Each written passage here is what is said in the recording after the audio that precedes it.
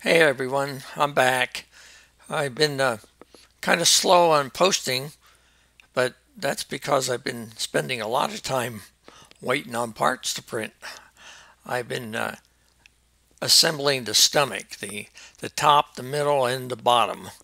I've elected to do that as a unit because I saw how it all fits together, and I really didn't want to be putting it together, tearing it apart, putting it together, tearing it apart. So I'm going to build it as an assembly and be done with it. Part of that is a lot of uh, long parts printing. I had parts that took a day and 6 hours to print. So needless to say, it takes time to get all that stuff printed. But I've been looking ahead at the legs. Some of those are going to take 2 days for parts to print. So I see why this is a long-term project. But as part of the stomach, the Neopixel ring is mounted in the stomach, which is a nice feature. But it's enough difference that I thought maybe I should just break that out as a separate subject and show you what I did. Now, this is kind of going to be a top level. Probably the most important thing you'll see out of this is MyRobotLab, how I used MyRobotLab to do all this. I'm going to show you a couple links to Steve's websites. He does an excellent job of point to point, step by step, how he assembled it, why he did the hardware the way he did it. So I'm just going to give kudos where kudos are due and tell you to go look at his website. And I'm in his YouTube. And enjoy it. You'll learn a lot from it. Mine will augment it. As usual, though, I want to start off here on the home page of InMove and give Gal credit where credit's due. This is his design, his build. And we'll start with what he has to say about the Neopixel. So let's go to Build Yours, Sensors, and More, Neopixel. Let's see what he says here.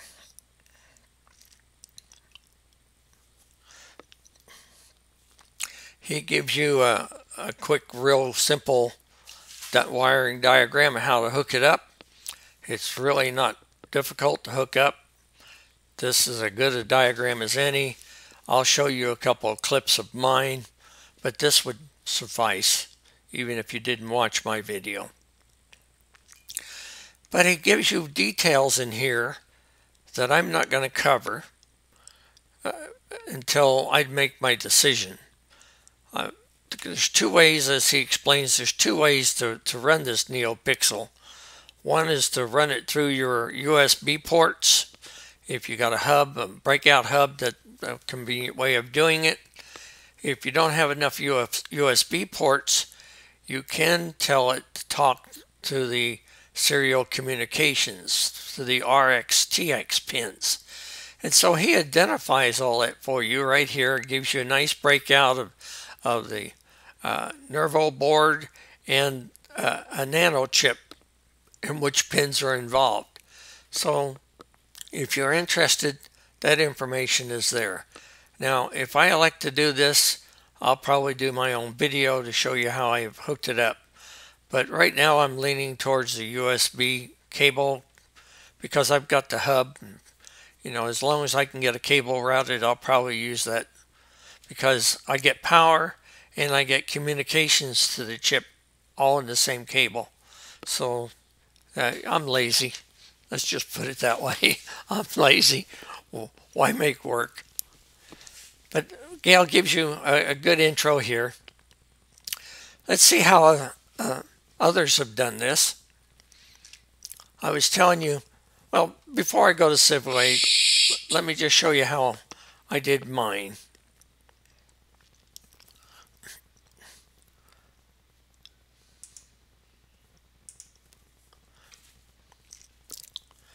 Come on, mouse. My mouse wants to act up a little bit today. Sorry about that.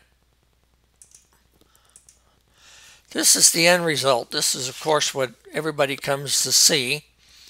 And so I always like to get a recorded video, so if anything goes wrong during my recording sessions, I can at least say, hey, this is how it was supposed to work. So here I've recorded and I'm playing back my Neopixel, and it's running the MyRobotLab rainbow feature. Animation, I guess I should call it. So that's what it's looking like in the final result.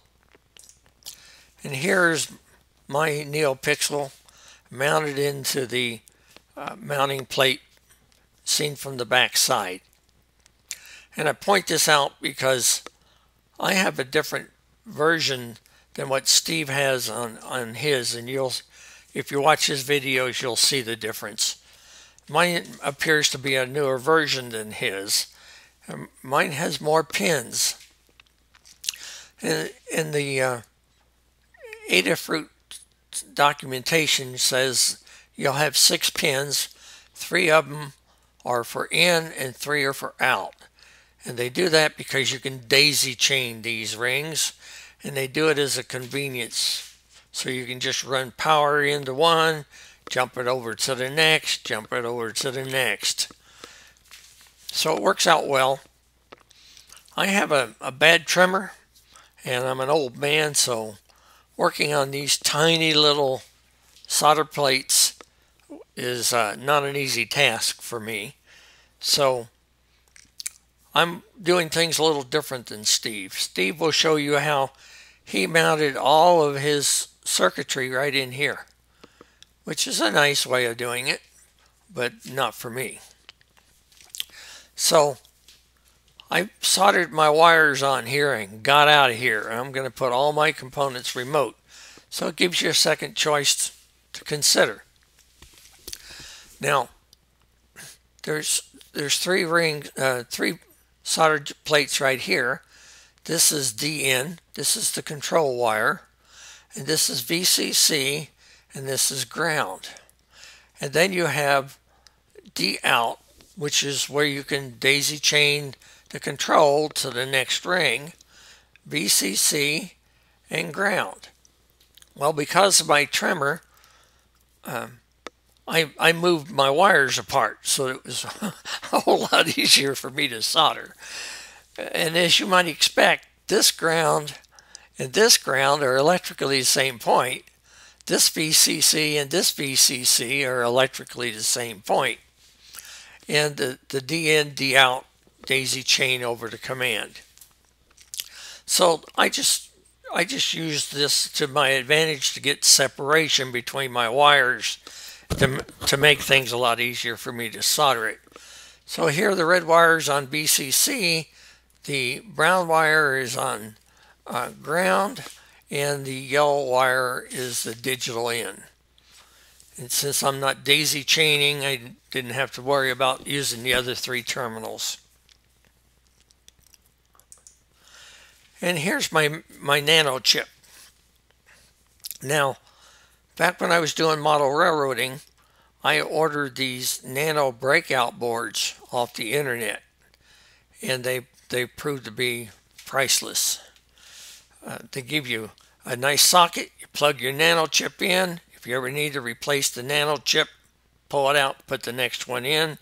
You don't have to disturb your wiring. The wiring is done through terminal strips with nice screw terminal strips. So it's solderless, made it much easier to work with. So here you can see, here's my USB cable coming in.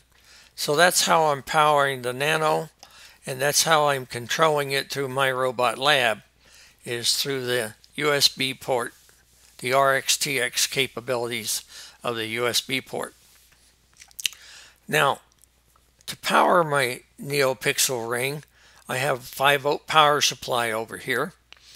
And here I bring 5 volts out on the red and negative voltage out on the brown. and you can follow my wire harness. I go straight on out to the Neopixel ring. So I'm powering my Neopixel ring directly from a power source, external power source. Now when you do that, you also need to bring that ground from the power supply over and tie it into the ground of the nano chip so that all your voltages are at the same reference point. 0 is 0, ground is ground, and you have no floating voltages. Then the only other wire involved is the control line. Here on digital pin 6, I brought it out to a resistor, and you can see it goes in to the wire harness and out to the pixel ring. And we'll get more details on that in a minute. But that's simply the way it's wired. Not a lot of hardware involved here, guys. Goes together nicely. And we'll back up here, and I will tell you that when I mounted my ring into the plates here, I used my hot glue gun. I put a little dab here, here, here, and here. So I've got 4 little spots of hot glue holding that ring in place. Nice, simple install. Now, let's see what Steve, his name is Steve Rayner, right? He calls it SivRay's M-Move. And you can see he starts with a good layout here, and he shows you all the components. He goes through them detail by detail, step by step. Good knowledge if you need the depth of knowledge. One thing that he does point out here is that he had a problem. When he got it all put together, things didn't light up as they were expected to. He had a problem. I'm not going to steal his thunder. You watch it, you'll see his problem. The interesting thing about his problem, though, is he didn't just leave you there. He came back later with a second video. Well, let's get it going here. And he calls it, well, got to get past all the commercials. We'll let them run. He calls it Neopixel troubleshooting. And he goes into here and he explains real well. He goes into the code and everything. And he shows you how he fixed his problem. So I no longer consider this a problem. I call it an option. Right? Let's take a look at why I call it an option. Because I think you might want to use it. So we'll go in here. I went to the Adafruit site and I looked up their catalog. Okay, and so you can see here, this is on the catalog page. I used the part number that was on the M-Move site. And when you do that, you'll get a Neopixel ring 16 that's red, green, blue LEDs. And that's what I have, and it works like a champ. I didn't have the same problem that Steve had, and there's a reason for that. So you can buy this part, direct off, and you can wire it in, and you won't have a problem at all using the MyRobotLab software to do this. But here's why Steve had a problem. If we scroll on down the page here a little bit, here's another Neopixel ring 16, but it's red, green, blue, white LEDs. And if you look at the illustration over here, you can see it running through the colors, and then also it has the white feature. So this expects an additional command that the strictly red, green, blue ring does not have. That's what Steve purchased. Steve shows you how to modify the code in the MyRobotLab code to make this one work. It does an excellent job of it. So it's no longer a problem, it's a feature. Okay, guys? So your choice. You can use either ring. You can do it straight out of the box, or you can use Steve's modification to the software, and you can add the white feature. Works out real nice. While we're on this site, I also want to go through Adafruit just a little bit further and show you their basic connections. And it goes back to basically the same thing Gail showed you. You bring in a 5-volt power source and you run it straight to your ring. You bring your ground, you bring it over to the nano board and you put it on the ground, nano ground. And then you bring out your control pin to a resistor and out to the ring. Now they're showing the use of a 470 ohm resistor. I was out of stock. That's a pretty common resistor. I've used all mine, but I had a 500 ohm resistor. Don't sweat the small stuff. Close enough. Just stick anything close to 470 in and you're in business. It's simply a current limiting resistor to help keep down any current surges. The next thing it shows you is an optional 1000 microfarad capacitor. You can actually run this leaving this out. You can actually run this leaving the resistor out as well. And just using straight wires, everything works. These are just little protective features that might save you a repair down the road.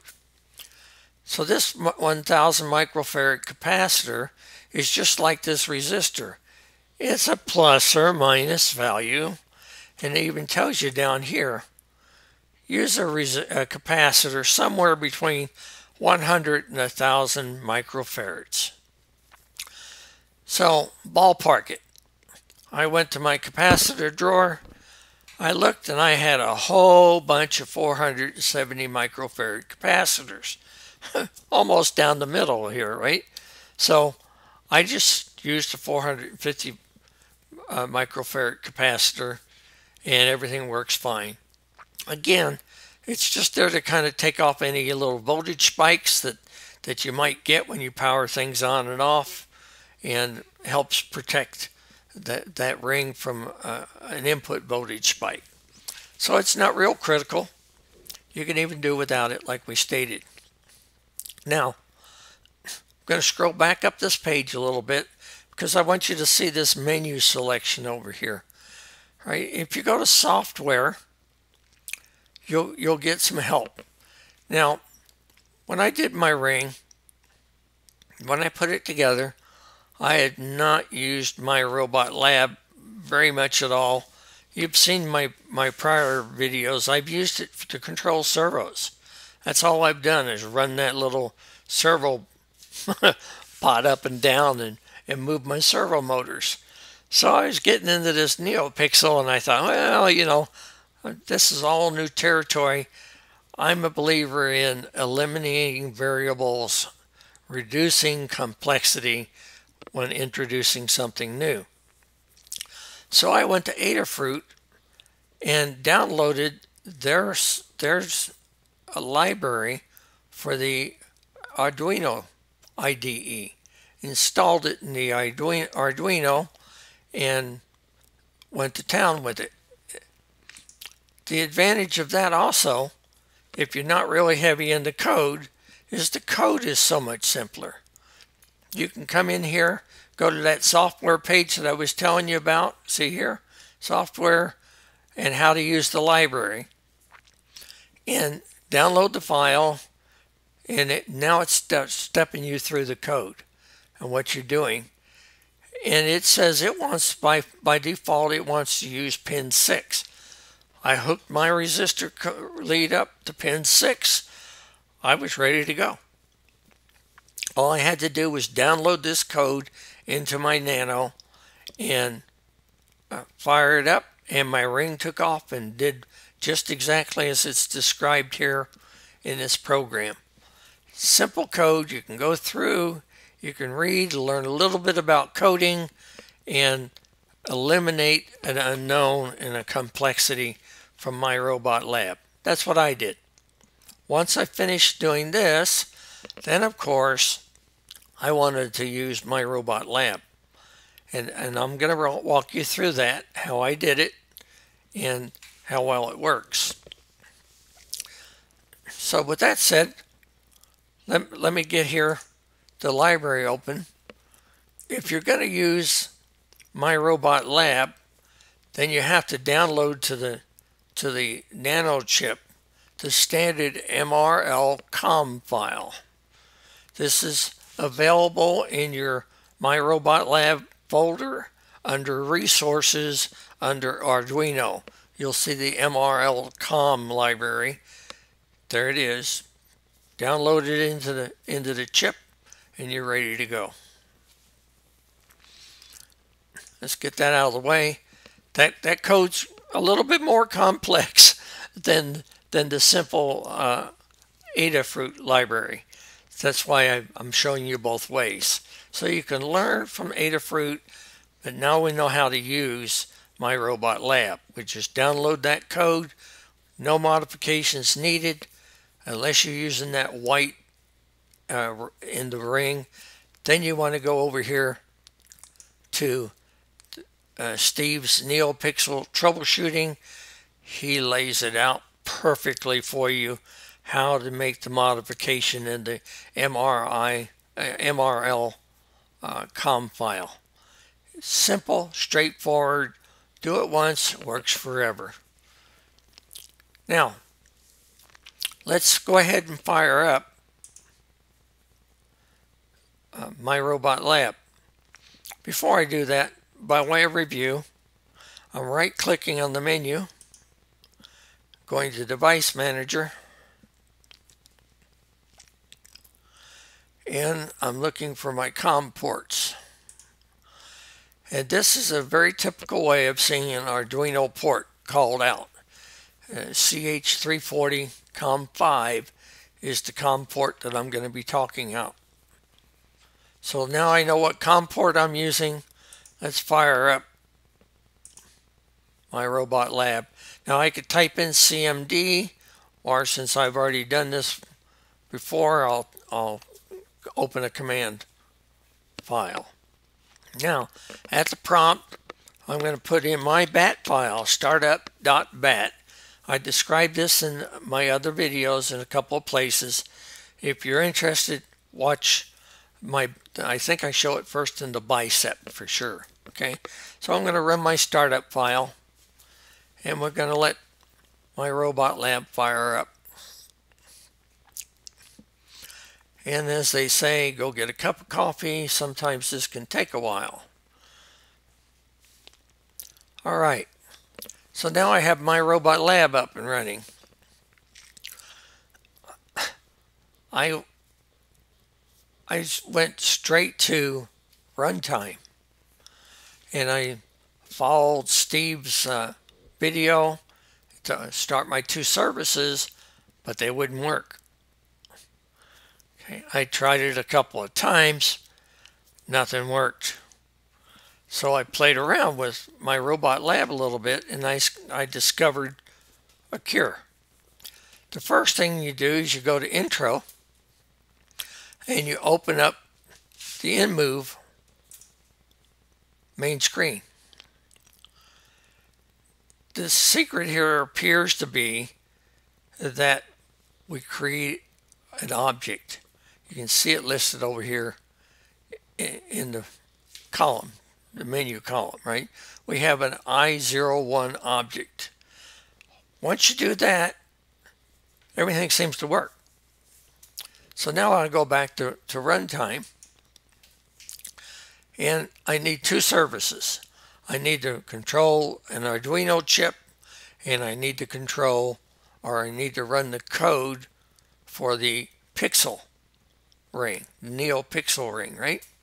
So I'm going to call my Arduino, I'm going to just call it Nano. Why not? It's a Nano chip. and I use the drop down menu and come to Arduino, tell it service type Arduino, and I start that service. And now I have over here in my menu, I have the Nano and the Nano serial in place. Then I wanted to start my service for the Neopixel ring, and I discovered was probably a bug that may have already been fixed, but I don't know. And the reason I don't know is I've frozen my development on version 5.25 of the new software. They've gone beyond that. They've made more improvements, more changes. But I'm not too terribly interested in moment by moment updates, because I'm still into the hardware. I'm still printing parts and putting servos in. So I'm not going to try to chase all these updates continuously. Where I'm at right now, 5.25 works great for me. I've frozen it there. But at this level, there's definitely probably a bug. So when I type in here a new service name, I'm going to use Pixel, and I want to give it a service type. When I click in this service type, I no longer get a drop-down menu. It disappears. But I discovered if I right-click and do a reload, once I reload, I can go back to runtime, type in my name, and now when I go to service type, bingo, my drop down comes back. Now alphabetically listed, so we got to go quite a ways down here. So give me a moment here to get down far enough. JKLM, where's Neopixel service, and I'm going to start that service. And so now I have two services listed. I have Pixel and I have Nano. So I'll go to my Nano service. I have to tell it the correct board type. I'm using a Nano, and I'm on COM port 5.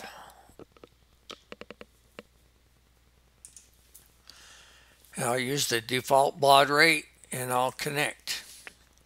My little light should go green. There it is. So I'm successfully communicating with the Arduino chip. Now that I have the COM port set up and the link going, now I'll go to the Pixel service, and I have to tell it what controller it's using, and I'm using the Nano. And what pin is it connected to? Well, like I told you, I used the Adafruit software, and so my control is on pin 6. So I'll select pin 6 as the control pin, and the ring has 16 pixels in it. And I'll attach that information, and I get a menu service. Now, what I'm going to do, make sure everything's hooked up, ready to go. I'm going to use my animations here, and I'm going to pick the rainbow animation. Now, why did I pick that one? Because it works. I've gone down the list here and played with some of those animations that they don't all work. And I'm not real interested in stopping and debugging software that somebody else may have already fixed. I just need one to demonstrate that everything's working. So I know rainbow works, so I picked it, and I'm going to say run animation. And when I did that, lo and behold, I got a working. Let me turn off that upper light so you can see more color. Right, you see I got a working Neopixel ring. Changing colors nicely, rotating through. And like I said, since this was straight out of the box red, green, blue ring instead of a red, green, blue, white ring, I didn't have to modify any of the MyRobotLab code, right? That code works just fine straight out of the box. The whole thing here has been pretty simple. It's not been real complex. It's hopefully short enough that you learn something. The next time you see me, I'll have this mounted into my stomach. I'll show you all the little secrets and problems I had doing the stomach assembly and putting it all together. Why I elected to do it as one assembly. So hopefully, guys, you've learned something. I like to share, and I'm particularly grateful for everybody else that's doing their videos. That's what gives me my start. I hope to return to the group some helpful information. All right. See you later. Bye-bye.